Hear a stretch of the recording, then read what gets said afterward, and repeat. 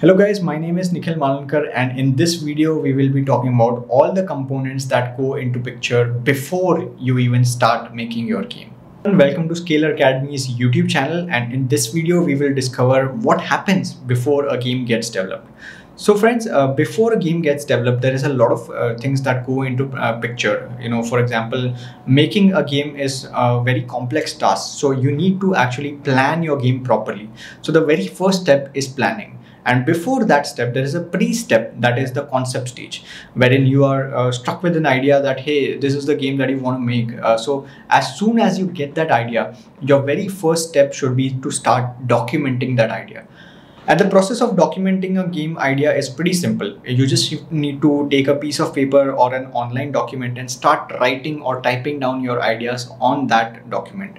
It's as simple as writing a one-line statement or maybe multiple paragraphs that detail out what your game is going to be about, what platforms is it going to be on. Additionally, what will be the control system, how will the users play your game. Maybe you can also add in details wherein which platforms your game will be deployed on. For example, it can be deployed on maybe a mobile platform, but within mobile platform will be on Android, iOS, and all those factors. So planning is really important, and this entire process is actually called as game design documentation process.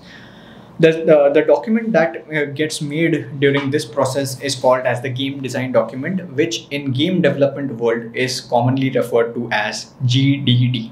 Now, a GDD is a very important piece of paper or a document, because without a good GDD, essentially you will be just working on an idea that is in your head, and at times it may also happen that you forget a few critical components or elements that need to go in the game.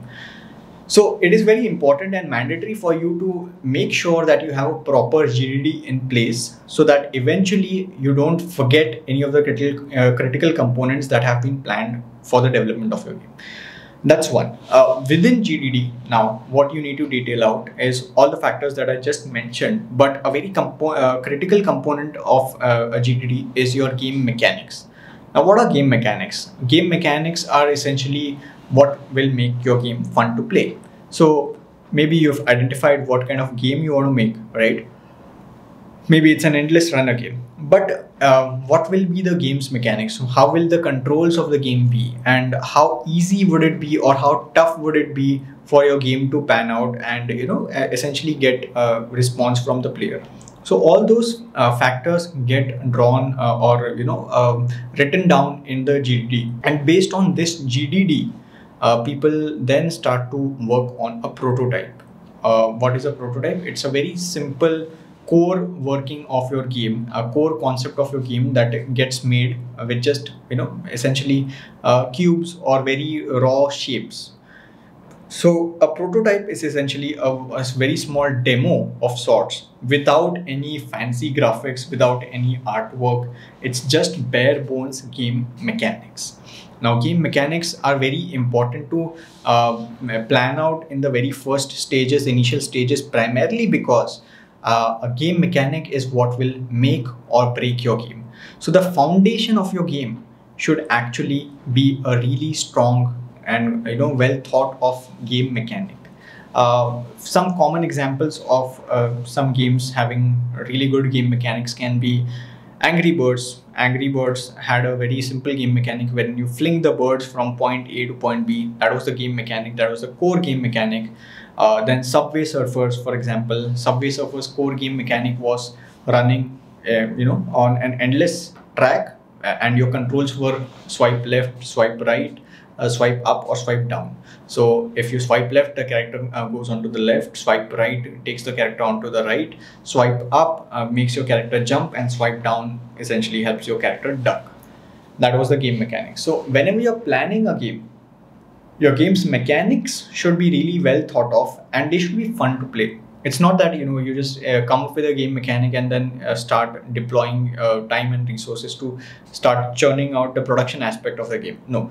What you should do instead is test out game mechanics with a small set of audience first, take a feedback from them on what they feel can be improved in the game's mechanics, and based on that try to improve your game's foundational mechanics.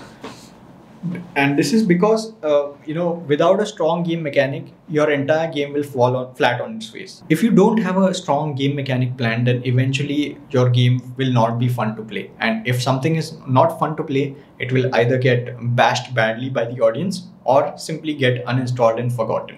So you need to make sure that whatever you're making, you are constantly taking feedback on whatever you've made.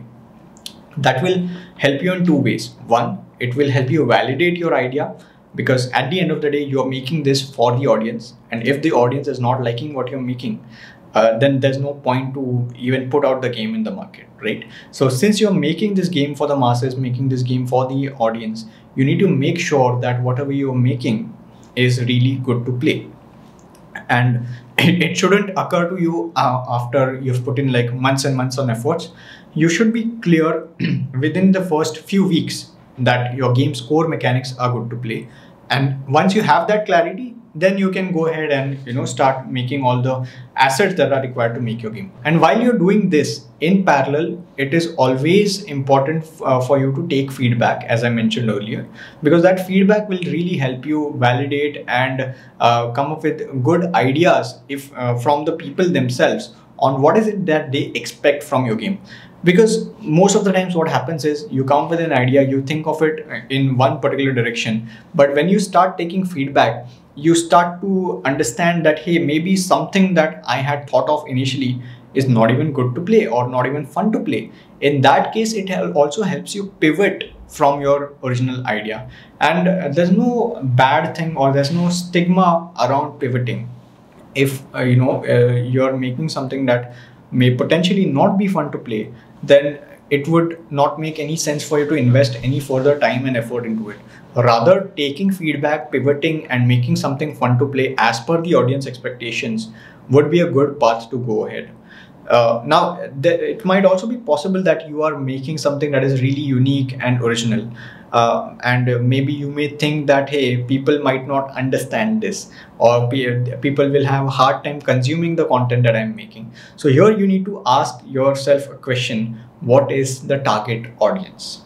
Have you identified the target audience? Because before you end up making a game, it is also important for you to identify who is the target audience for this game and who is it particularly that you're making this game for.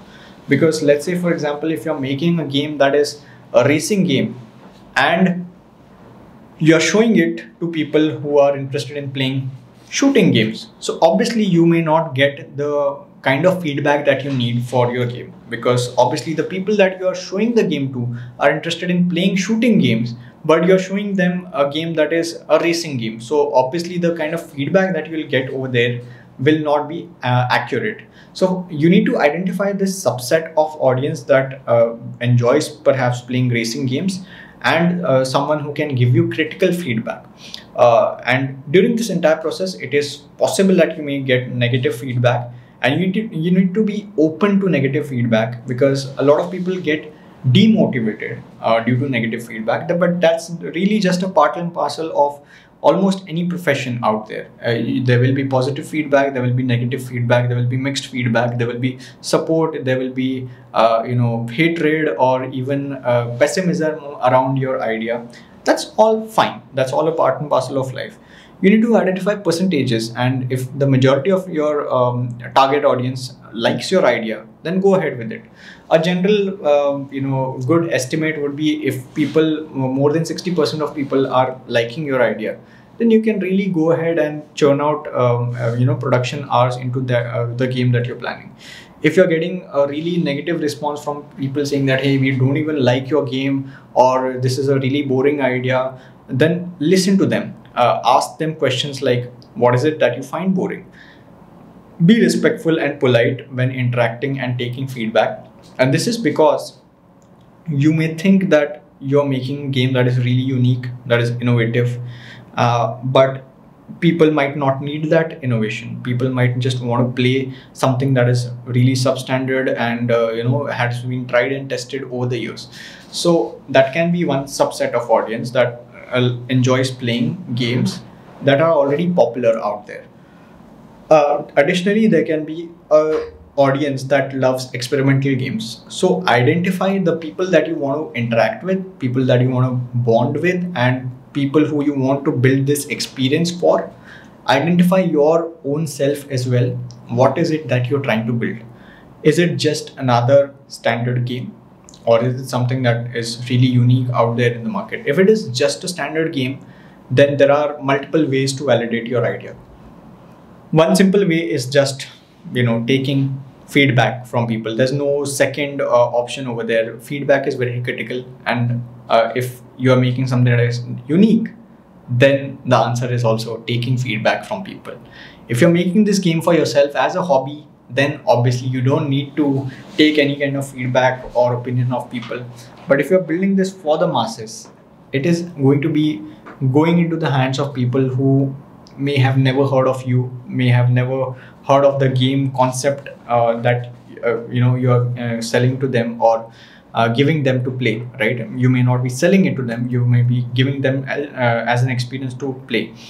So in that case, they have no idea about your game, they have no idea about you, so there is no direct connect between them except the game that's in their hands. So it is very important for you to communicate without communicating with them directly. What will be the medium of your communication? That indirect communication, the medium of communication is your game. Your idea, your entire thought process should be curated in the form of your game. Everything that you communicate in your game design document, everything that you write down in your game design document should be interfaced through your game. Now, what is an interface? It's just a layer of interaction between the user and the game. But here, your game itself is the interface of communication between the user and you. Because you over here have conceptualized the game, right? And after you've conceptualized the game, after that, it is not your job to communicate how to play the game. It is the job of the product that you've made. It is the job of the tutorials that you have curated. It is the job of how well that game is developed.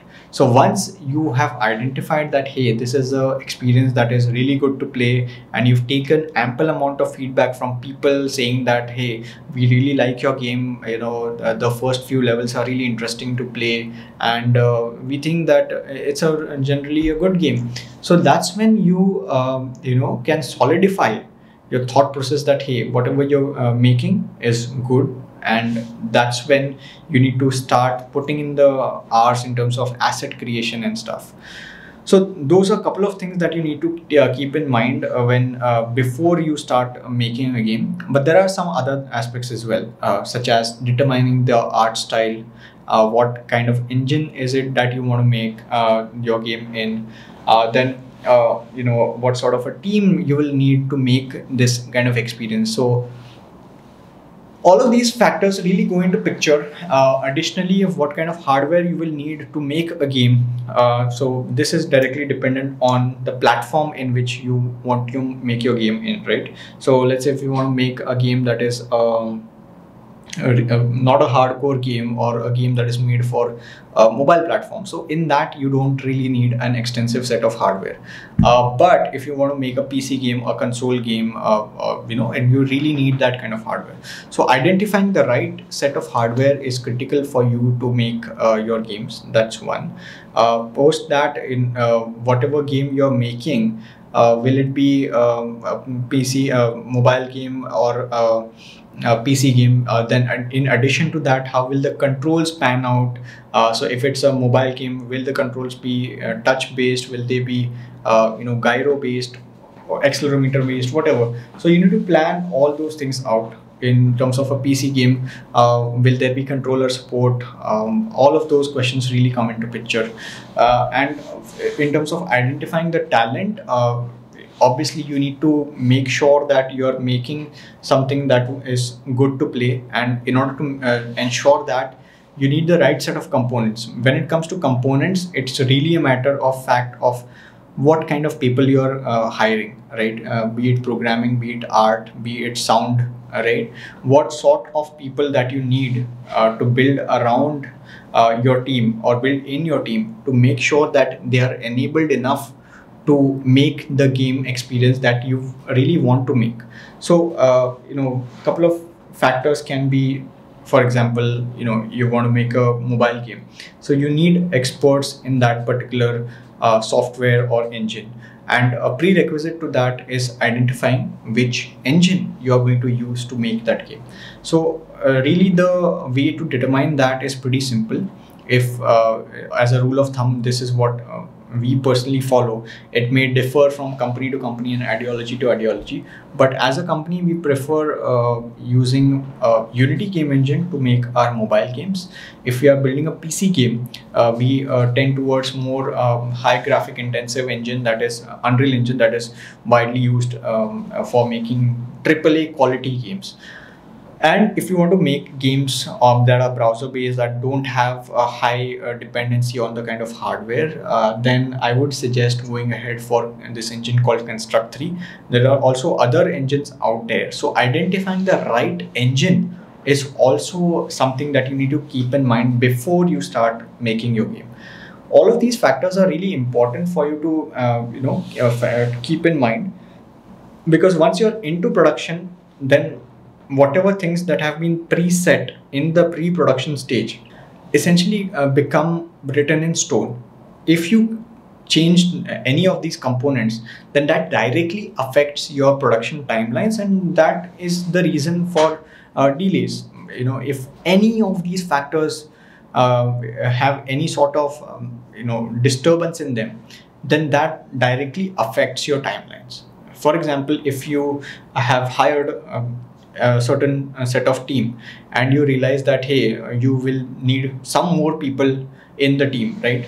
Otherwise your timelines may get increased, because what happens is when you determine your initial effort estimation, that time you think that, hey, this game will get made in 6 months or 7 months, but when you're into production, those timelines also slightly change. There might be a buffer time that you think that, okay, I've charted out that this project is going to take me 6-7 months, but later on when you get into production, you realize that there are n number of other things that we also need to do, so that may affect our timelines and delay the game by say 3 or 4 more months. So your initial timelines of 6 months have now become 9 or 10 or 11 months or whatever that is.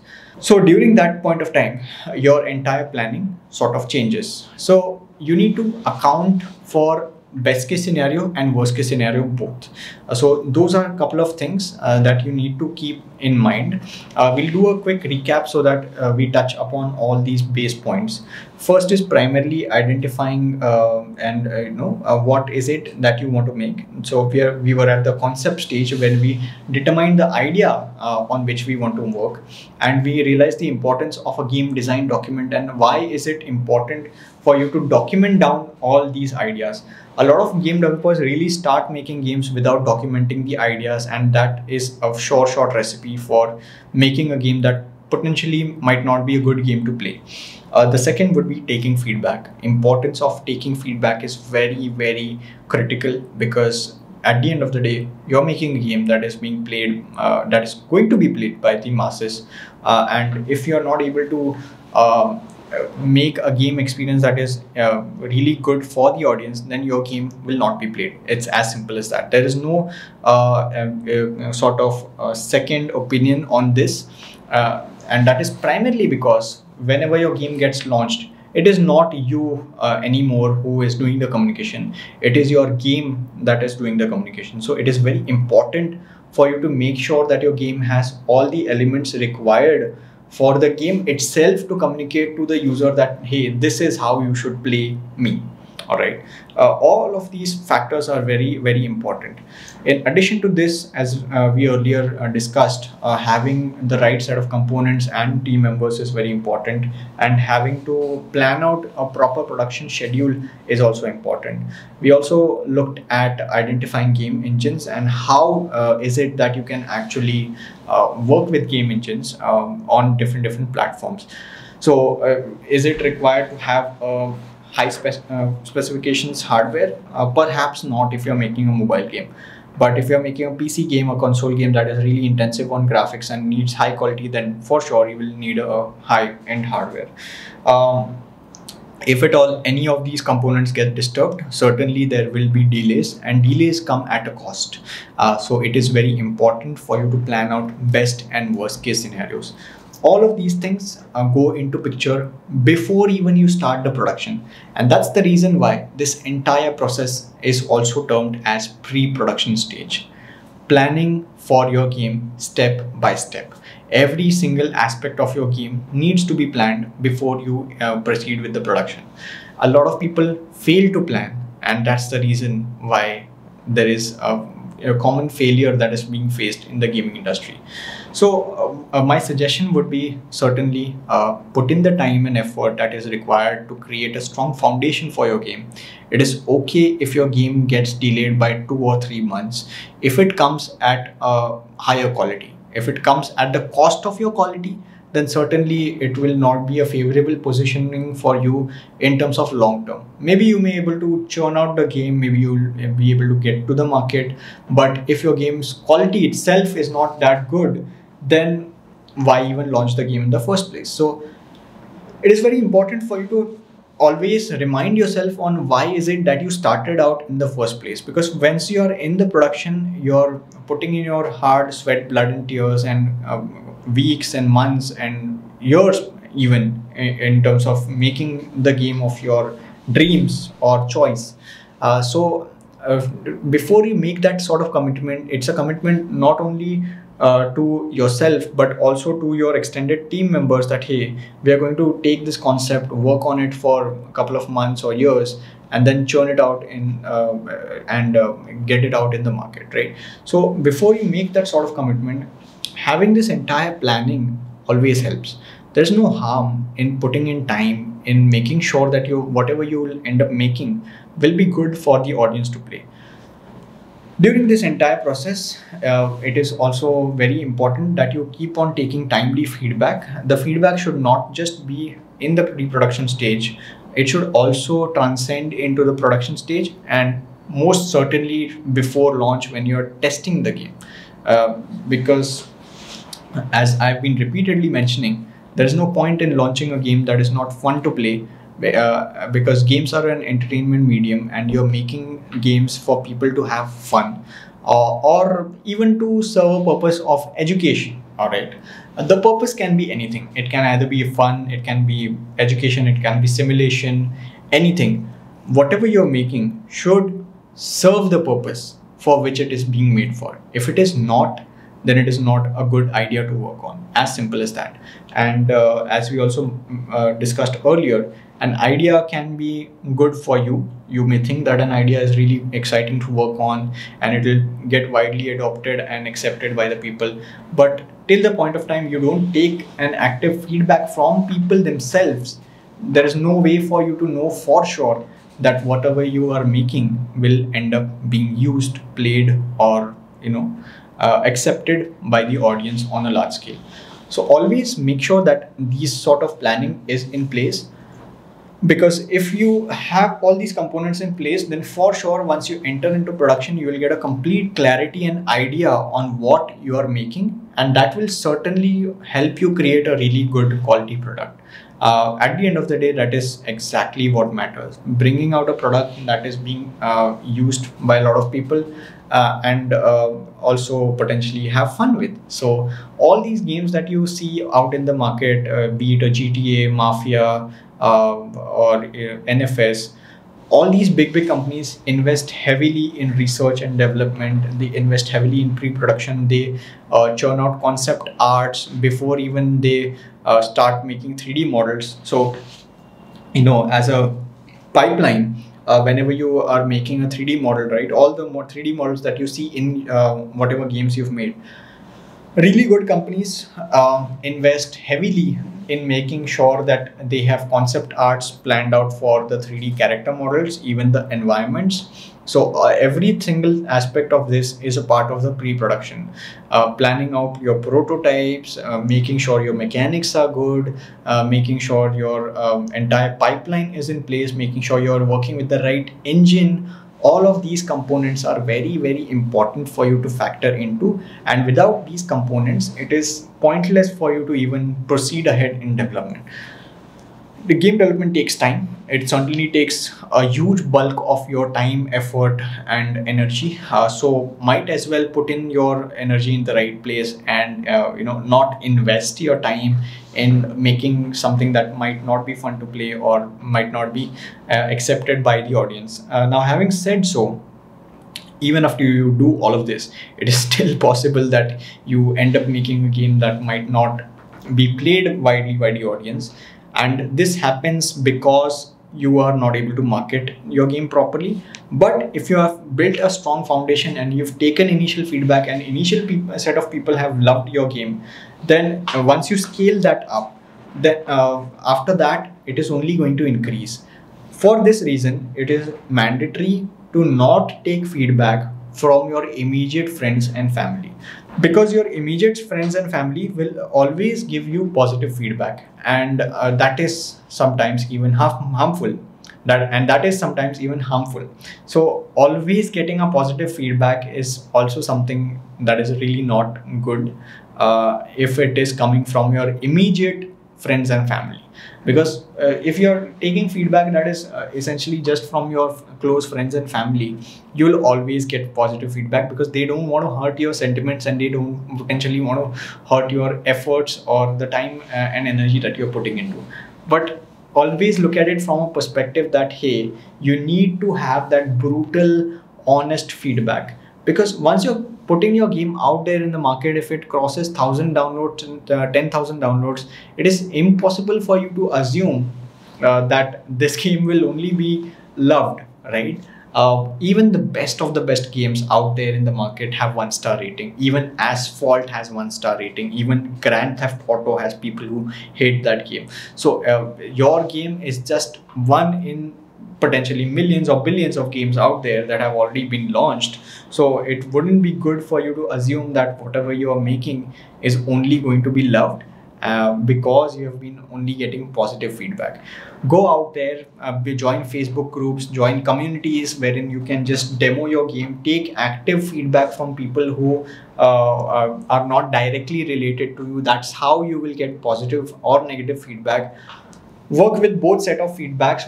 Make sure that you are addressing all of these concerns. It is great if you are able to get initial feedback. Do not worry that your idea may get leaked, because your way of execution will be always different from someone else who might take your idea and work with it. So don't worry about the stigma that gets attached, that hey, you're taking feedback, and using that feedback, maybe someone else will look at your idea or steal it.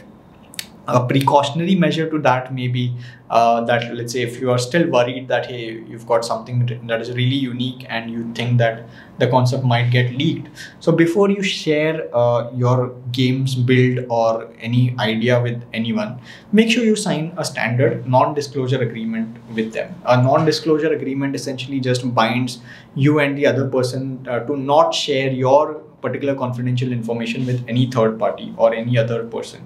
So that can be a hygiene that is to be followed, and generally these are the things that companies also keep in their mind before they initiate work on any project. So identifying the right set of people, identifying your timelines, identifying what is it that you're working on, identifying the core game's mechanics, identifying the platforms on which your game is going to go, and effectively taking feedback from people who are not immediately related to you, but can give you honest, critical, positive or negative feedback. That's secondary, but taking feedback is very mandatory. So with that in mind, guys, make sure that you keep all these factors in mind before starting your game. And this should be your proper checklist of things to follow before you start any process of game development. So those are a couple of things that were in my mind, and I would like to thank Scalar Academy for taking this initiative, for bringing ahead all these thought processes in front of their audience.